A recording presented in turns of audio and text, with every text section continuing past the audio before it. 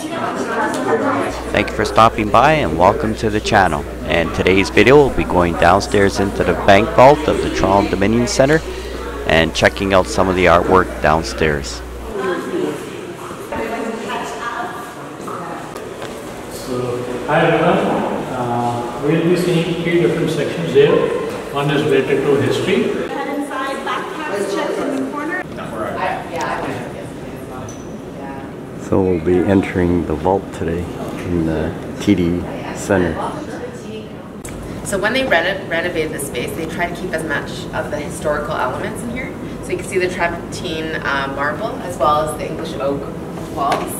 We also have a crest here that was designed when the Bank of Toronto, like historical elements of TD Bank and the architecture. So we're going to be entering the vault.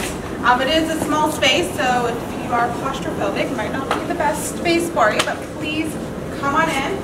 I'll give my little spiel. Come on in, let's make sure everybody can fit.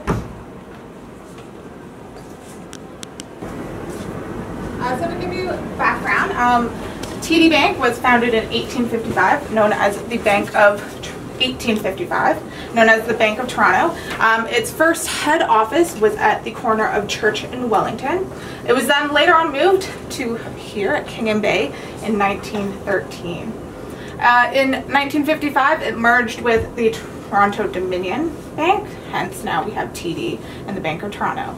It's open every day 10 a.m. to 10 p.m. and you had about, on a good day, you had about an 80-kilometer view of the city.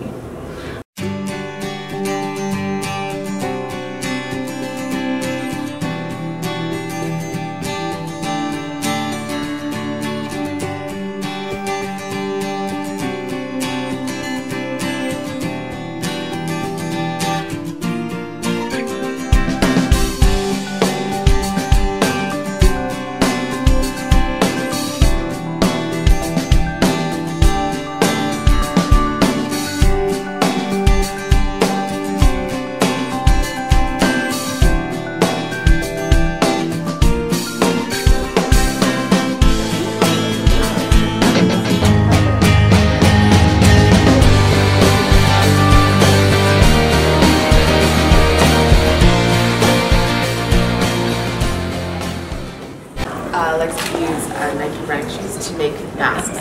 So he's an artist from Vancouver. And this is actually your, let's see it here, but you can, if you want to see it again, they'll be doing further work, a full exhibit on Brian Youngin. And when there was a cinema here, did they... So Amy will bring you through TD's commitment to the environment.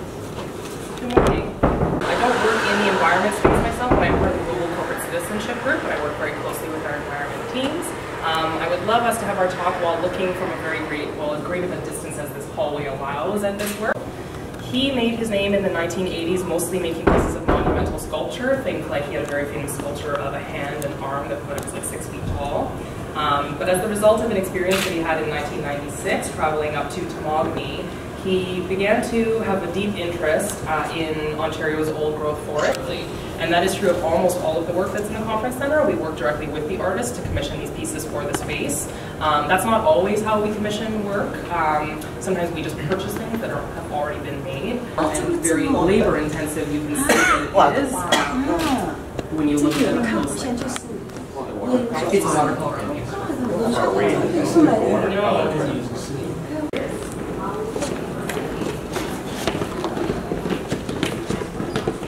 Corporate art collection, which got its start in 1962 when the then bank chairman and CEO Alan Lambert was inspired by the corporate collection of Chase Manhattan Bank in New York.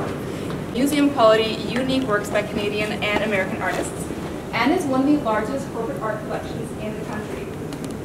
The collection is guided by collecting principle. I really encourage you to check it out. It's phenomenal.